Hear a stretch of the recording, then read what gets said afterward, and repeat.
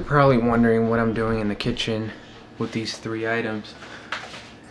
Auto battery, battery jumper cables, and a compressor. Once I explain to you, it'll be perfectly logical. Well, let me rewind a little bit.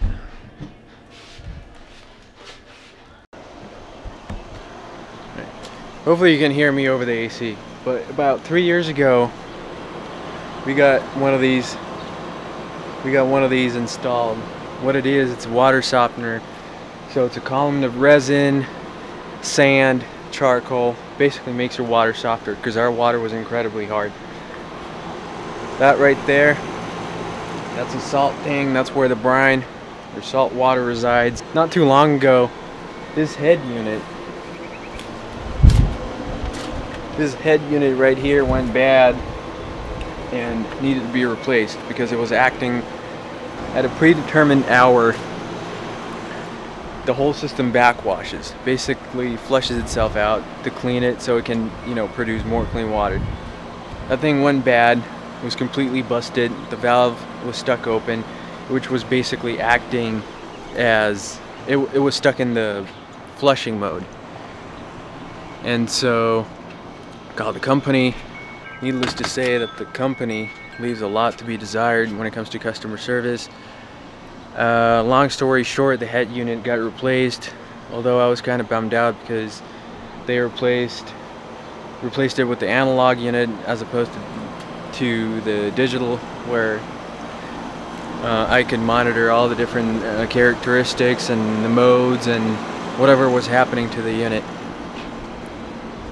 But shortly before that actually, let me go back to the kitchen.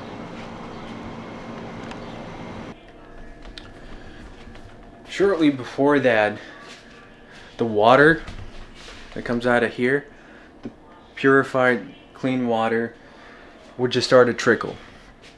The tang that's underneath the cabinet right here is supposed to hold about 5 gallons worth of water.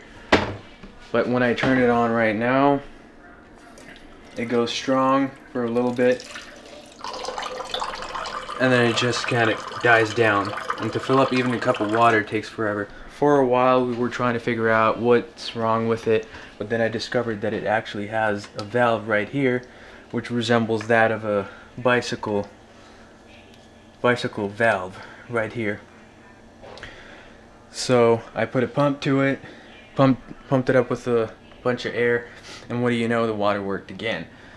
The thing is, now I got to do it every so often, about once every month, to keep it at a steady pressure, steady PSI. I don't think the tank's been compromised in any way. It looks pretty intact. There's no water leakage anywhere. So I just figured it's sort of, the system just eating up the air somehow. So every once in a while I'll just fill it up with air and the water works again. And that's where this setup comes in handy. The reason why I'm using an automotive system is because I got an auto compressor. Therefore I need an auto battery and then jumper cables. And it's done like this.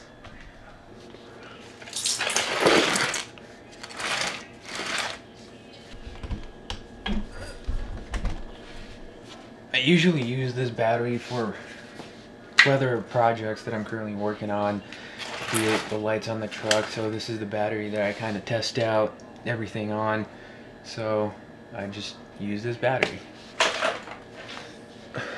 So if you got one of these compressors like I do, it's very simple. This end right here fits the valve on the body of the tank perfectly. So anyway, so jumper cables right here. Plus what? Nothing. Go away. Just making sure you get the work done right.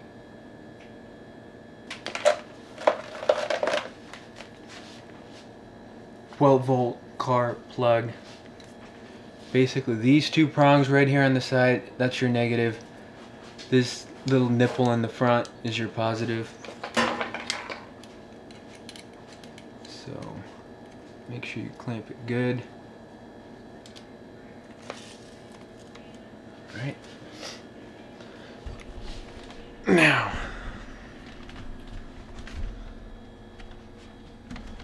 said before. You just grab the vent. You grab the vent, put it on there, clamp it down, and let's go.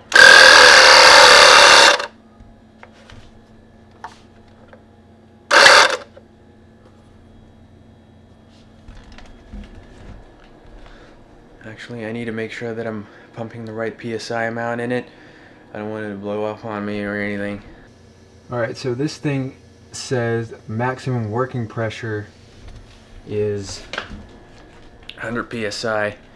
So I'm not going to go over that. I'm going to give it enough air so that the water just, you know, once you turn on the tap, it just keeps going, doesn't die out like I showed you. So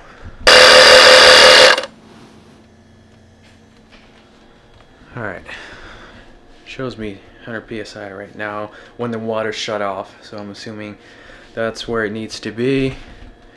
And if I turn on the tap,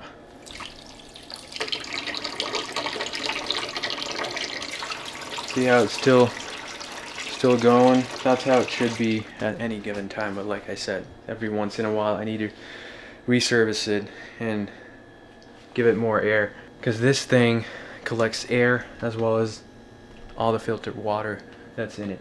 And then the compressed air that I just pumped into it pressurizes the water, and when I open the tap, the air pushes the water through the ducts, and that's how you get clear water. So that's a fix.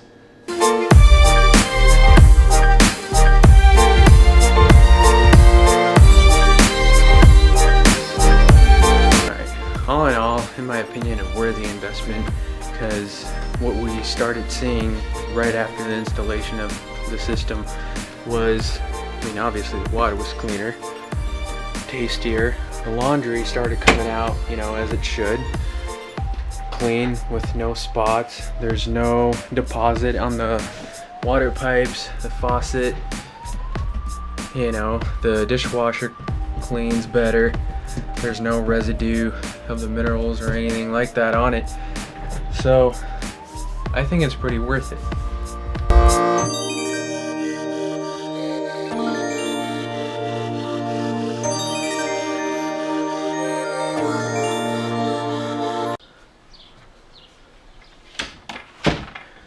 So that was one of my best friends. He called me up. It was kind of a spur of the moment kind of thing, but he was driving by my house, so he hit me up, chatted up for a while, got to hang out and such. So I think I'm gonna end the night in this week's vlog with a calf workout that I found on the internet. It's a guy that I've been following for like 8 years now. His workouts are pretty spot on. I mean, they're incredibly effective, to the point, and really intensive workouts. And I just like how varied the workouts are. I mean, there's just a variety, huge variety of workouts that will keep you on your toes, and it's just not the same old, and it works. So I think it's going to be a calf workout for tonight, and then just going to call it a day.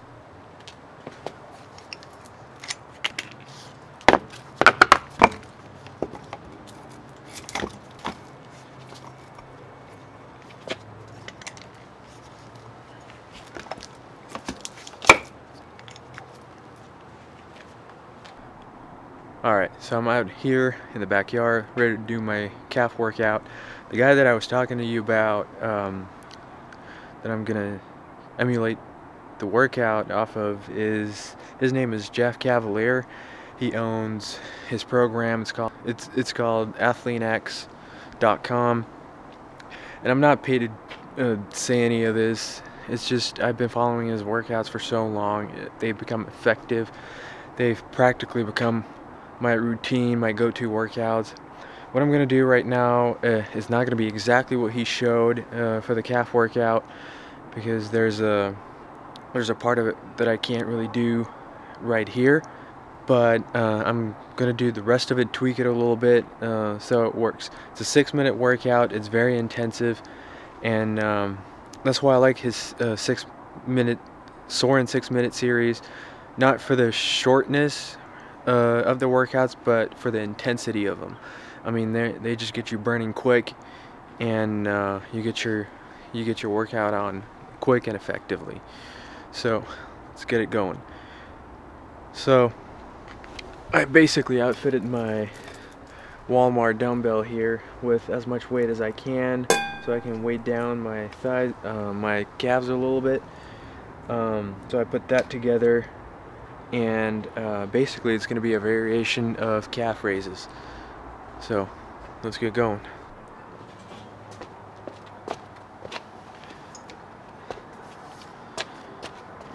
Alright, so real quick, the reason why I have these two plates down here is to kind of stand on it so my calves can get a little bit more extended when I go up and down. Alright.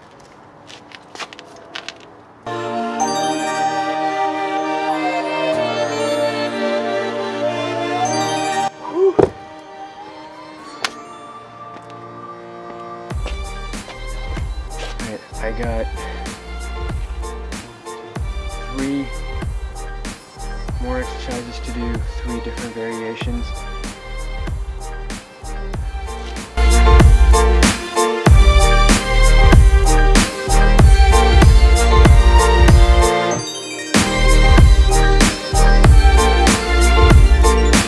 You literally need about 6 minutes for this sort of a workout, because like I said, it's incredibly intensive, but that's all you need.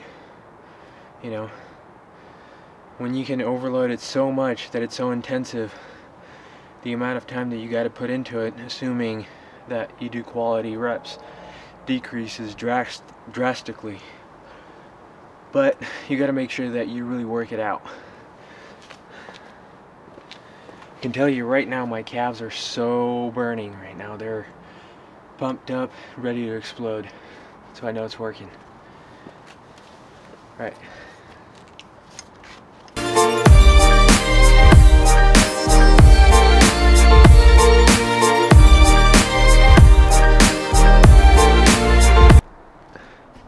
All right, about 6 minutes, and that's all you need to absolutely destroy your calves.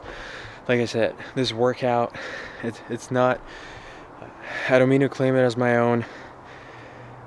Jeff Cavalier, AthleanX.com, and he can take this for whatever free advertisement it is, but like I said, no endorsement here. It's just, I really do enjoy his work, and I think he should be credited for what he does every day. It's definitely helped me over the years, as it did thousands of other people. I know that for a fact. So yeah, I think that's it for tonight and for this week. Catch you next week.